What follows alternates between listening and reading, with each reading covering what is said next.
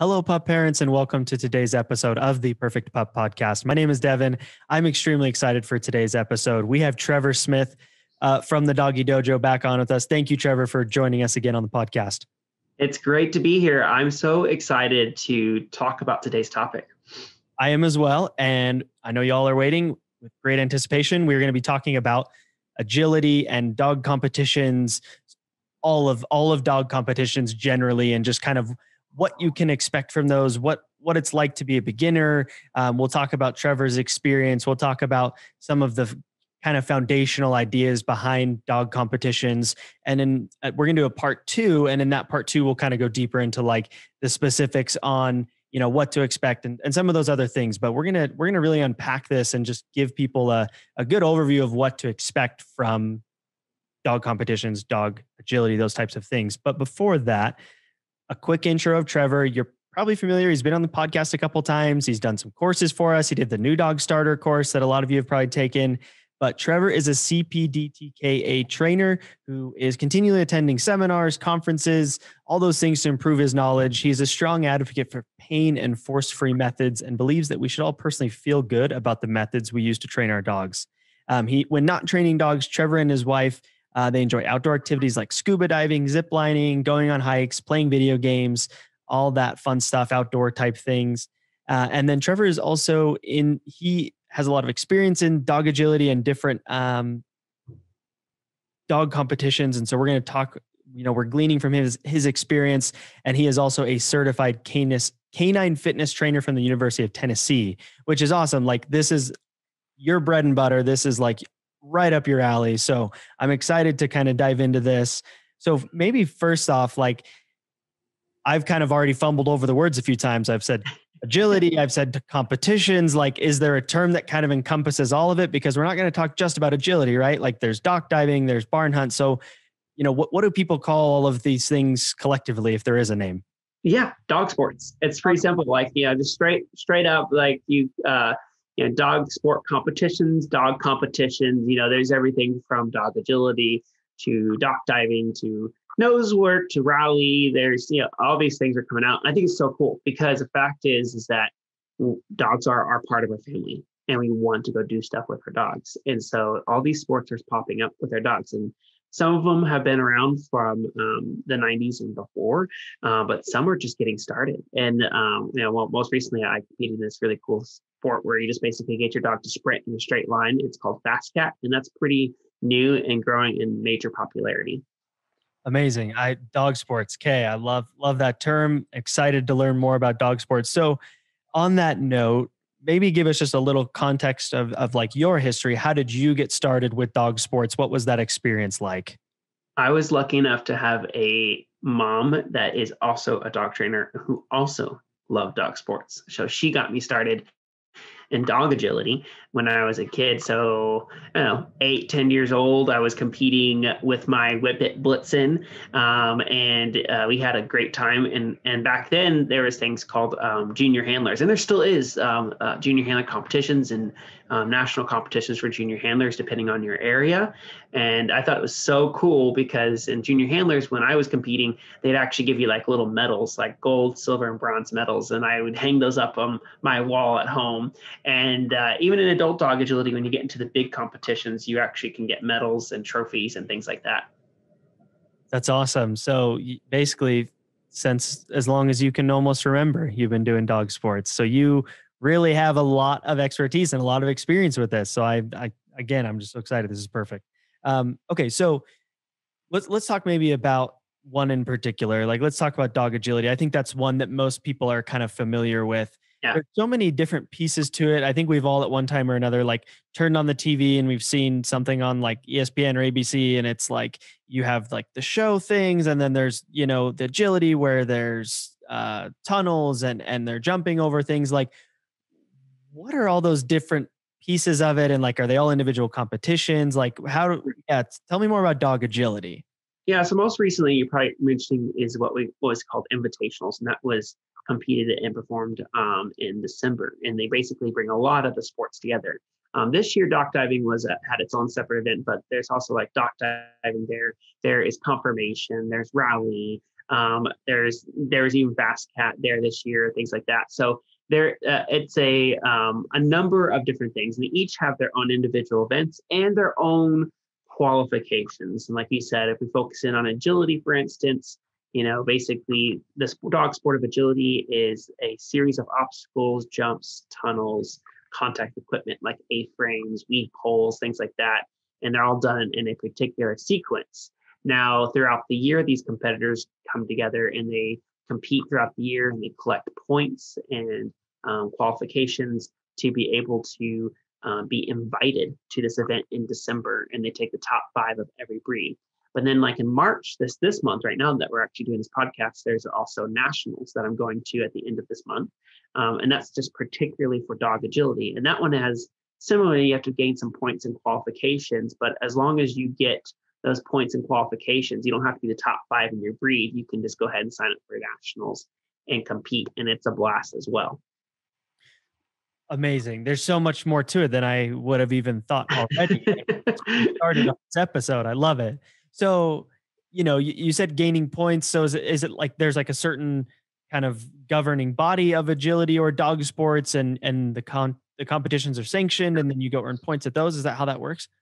Yeah. And I just gave, of course, like the end all be all goals. But when getting started with this, it's so simple. And most people start with this just to have some fun. Not most, but there's some that definitely get into it wanting to, of course, get first place, and they want to compete against the other dogs, and they want to get to nationals and even possibly go even to world team, which is a whole nother qualification. But when you first start off with this, don't be so intimidated with it all, because there is, of course, a lot of training that goes into it, but it has a really easy barrier of entry. And so there are different organizations. There's a ton of them out there. The most common that I compete in is the American Kennel Club. And they have their own set of rules and courses. And then there's the USDAA. And then there's also UKI, and there is so many other different organizations out there. I keep going. NADAC's another one. They all have different types of rules, and some of them, even like NADAC, have different obstacles that you can do with your dog. So it's really fun. Like one of my favorite in NADAC that I've competed in is called tunnelers. And basically it's just all tunnels. The dogs just run like multiple tunnels, and they just have a blast. So there's kind of like in the sport of dog agility, an organization or a particular type of way of going about it that's most ideal for you and your dog. Awesome. I like that you mentioned there that like getting started can actually be a lot simpler than people expect. Because, even me right now, I'm like, oh, this sounds exciting. It sounds like it's a little complex. There's a lot of things going on. So if someone is like raising a puppy or has an older dog, and they're like, I would be interested in just trying agility generally. Like, I think it would be fun to get on a course and, bond with my dog and try it out. Like, what does that process look like for people who want to get started? For sure. I highly recommend either getting a trainer if you can locally in your area, or attend a class for safety reasons. Of course, this is a dog sport, and just like any sports, we have to be careful, make sure we're taking care of our dogs. So don't necessarily, particularly the obstacle, and everyone that's listening to beginner, I want everyone just to tune in really tight right here, because this is a super beginner tip. The first obstacle that you should not do necessarily is the seesaw. It looks fun, and it is basically it is what it looks like, what or sounds like. Is that it is a teeter-totter. They go up one end and it moves and it goes down on the other end. And that moving can be really frightening to some dogs. So don't just like go out there and put your dog on a 6-foot A-frame or a tall dog walk. Get with a trainer and get with a class in your local area. Look up some videos. But most of the foundational training, you don't necessarily need to worry about that contact equipment, because not only is it can be expensive to get in your own backyard, but of course not all of us have probably 50 by 50 area to compete or play with their dogs in the backyard. So a lot of people, when they start off dog agility, they do a lot of flat work. They do a lot of canine conditioning. They do a lot of foundational games to help tell the dog where to go when you want them to go, whether to drive ahead or turn back towards you. And I know that Apopfer and I were kind of working on a course or developing something with you guys to help you kind of do that kind of stuff, that really easy foundational flat work stuff. Because when you do that, all the other things that look very difficult come easier for sure. When you skip your foundations, when you skip leg day, when you don't do those very foundational things with your dog, it makes all that other stuff much more complicated and hard to connect with your dog, particularly when they're off leash. So for those that want to get started, don't worry about buying a bunch of equipment. There's also some really great online programs out there and YouTube videos that you can check out to get started. But I definitely, if you can find someone in your area that teaches this stuff, or someone that competes in this stuff and has it in their own backyard, get with them first so you can make sure you're being safe and having fun with your dog the whole time. That's great. That's a great idea. Cause I think in most things in life, if you can get with someone who has experience already, it's going to make your life a lot better because they're going to be able to answer all of the questions that are going to come up. They're going to be able to help you start on the right foot. So I love that. And yeah, there's clubs too. Like some areas, like there in our area, there's actually clubs and groups. Like Travis Agility Group is a club in our area that helps people do this stuff and get them started and introduced to the sport. Another great piece of info. So yeah, if, search your local area's name and agility, dog agility, and add those words to it, and you'll probably find something depending on where you are. And I do want to just, mention again, like Trevor was saying, Trevor is working on a course. We're working on a course together that is going to really dive into some of this foundational stuff for getting started with dog agility and all types of other dog sports. So keep your eyes peeled for that. Just a little teaser on it. But let's take it. Yeah, just a little teaser. Let's take it back to like when you're actually competing a little bit. I want to just kind of close with some of that, I guess. Because you practice in your home, you do the flat stuff, and then you probably, go to a place that has all the actual course and you're doing practice rounds there. But when the time comes that you're actually out there ready to compete, like, what is that feeling like? Because I played high school soccer and I loved like the feeling of like prepping for the game and, the crowd's there and sometimes the lights are on and it's like, it's kind of a rush, right? Like what is the experience like when you are going to these competitions? Very similar. Like the fact that you're saying that. And I want to give everybody that's maybe dealing with any competition or any event in their life that's maybe giving them a bit of stress, because this little tip helped me in dog agility and throughout my whole life.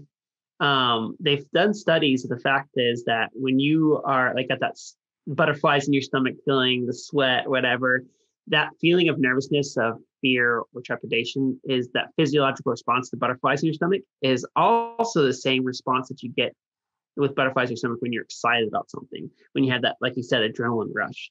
So a simple thing that I've learned, and it's helped me a lot, is you can actually tell your brain when you're nervous about something that you're excited instead. Like if you tell yourself that, hey, I'm excited to go run with my dog in here, versus like, oh my gosh, I'm so nervous, I'm never going to win or never do any good. This, like, you can tell the difference just right there, which kind of mind or thought process is going to actually help you be successful. and so that's one of the things. So there is a lot of prep that goes into it, and we constantly preach that it's all training is all about having fun. If you're not having fun, the dog's not having fun, then you need to kind of take a step back and figure out why. And is there something that you need to do? There's something your dog needs to learn. Like, what is it that doesn't make it fun? Because when you get out there in that competition field, it can be such a blast and such an adrenaline rush. It goes by, if anybody's, sorry, I think I just burped right there. So we can, it's interesting, right? Because it goes by super fast, and at the same time, it goes by super slow. Like when I run with my dog Daisy or my other agility dogs, like everything seems to slow down when I'm making these individual moves. But when I look back at the video, within 30 seconds, we've completed 18 to 20 obstacles. That makes my mind just go like, wow, how did that happen? And it's fun. It's a really great sport. And I think those that maybe have competed in the past, maybe they've done football, maybe they've done soccer, or they've done some sort of competitive sport activity, will get a kick out of this, because it definitely has that same adrenaline rush and excitement that you got when you played sports, or if you currently play sports. So. It sounds so exciting, honestly. Okay, so I want to ask one last question for this kind of part one episode, and then I think we might even do more than two parts. I kind of want to break down and go deeper into let's talk about dock diving. Let's talk about, we'll figure all that out. But to close out this episode, I want to ask you, So you're talking about the perspective of you as the human. It can be exhilarating. It can be a little nerve wracking. It can be a blast. It can be so much fun. And obviously your dog can't verbally tell you how they feel about these competitions, but what Sure. do you feel like your dog's experience are? Because at the end of the day, right, Mhm. that's why we're doing this podcast, is to help people build a better relationship with their dog and help their dog have a better life. So how have you seen this affect your dogs personally? So important. I think that question is probably the key question for this whole puzzle piece is, how's your dog feeling about this? Does your dog like dog agility? I think that is so an important question to ask, and make sure that you always keep asking that question. Is, if, like I said before, you have to be having fun, your dog has to be having fun too. And I would say, if you do it right and you train your dog and you're successful and you build those foundations up and your dog and you connect on course and you have fun, what's so cool about it is, if you look at a video from any of the national competitions, if you go to an agility trial and you watch the dogs, you'll see not one single treat be given to the dog, because they can't. You can't bring treats into the ring. And some of you guys right now go, oh man, if I can't bring treats in the ring, I can't do this. But here's the coolest thing about this, and it really shows how much dogs love this, is that if you do it right and you condition the dog to know that the obstacles have value and doing them together with you has value, and then eventually leads to the reward, the obstacles themselves actually become a reward. If I were to go out to agility field right now with my dog Daisy and tell her tunnel, her eyes would light up like she's getting a cookie, and she'd go blasting into that tunnel with excitement and joy. And I think that's so cool, and it's such a cool training process too, because in the long run, whether you're teaching your dog to sit, lay down, come when called, walk on leash, a goal for us is to make the behaviors themselves so rewarding and so valuable that the just being asked to do the behavior is the reward in itself sometimes. And so it's pretty cool to see that with dogs out there, is how much they come off the course having fun. My wife's dog, Jade, when she's about to run, she's just like staring at the course, like, just let me in there, just like she's about to enter the gates of Disney World. It's so much fun with our dogs to have a good time with them.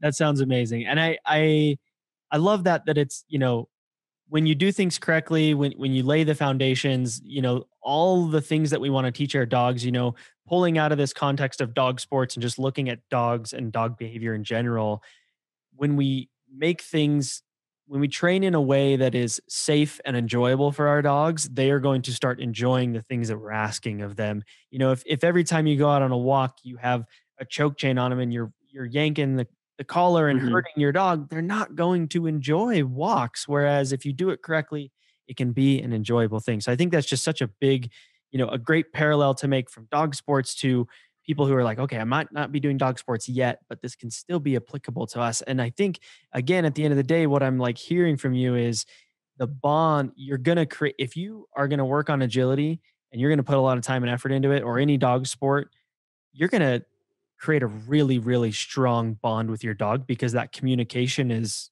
everything. It's vital to these competitions, is what it sounds like. I think I want to tap on that a little more, like, because I think that there's some of the people that are listening right now. There are some of you here on this podcast, of course, that totally have already embraced the rewards and using treats and toys and fun to train your dog. And then there's some of you on here that are listening right now, probably, that are like stuck, right?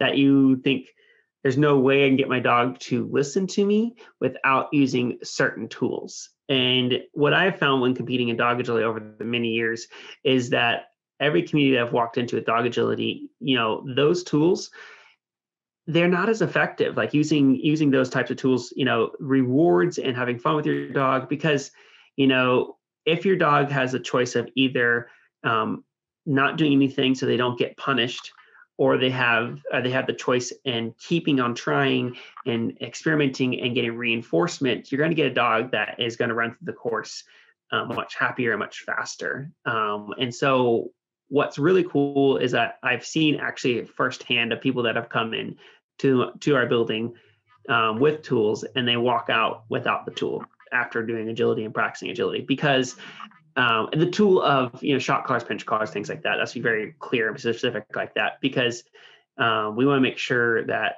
our dogs are having fun, and it's really cool to see that bond happen on course with the dog, and the dog's just going like, finally, here's something I can do with you off leash, because that's another whole factor. People get afraid about taking their dogs off leash, but the reality is that when the dogs learn that the obstacles themselves are rewarding, then they want to listen to you and they want to stick close to you because they want that opportunity to go take that obstacle. I love it. This is super interesting stuff to me. And I think a lot of people are going to find this very valuable. We're going to continue this conversation. We'll have more episodes on this topic, at least one more, just to kind of dive a little bit deeper into the competition side of things. But thank you again, Trevor, for coming on. I have learned a lot, and I found this very interesting. One of my dogs, Scout, this one here, for those watching, she loves fetch. Very like kind of prey driven, loves chasing things. And I've always wanted to get her into dock diving. I think she would love it. So I'm going to talk more to you offline about that, and we'll do more episodes on it. But thank you again, Trevor, for coming on to the podcast. You're welcome. It's been great. Good. And those of you listening, watching, if you've left comments, subscribed, left reviews, I truly, truly appreciate it. For those of you who haven't, I would ask you personally to go do that. It's super helpful. I love reading the reviews. Give us ideas for episodes, all that good stuff. But other than that, we will catch you guys on the next episode.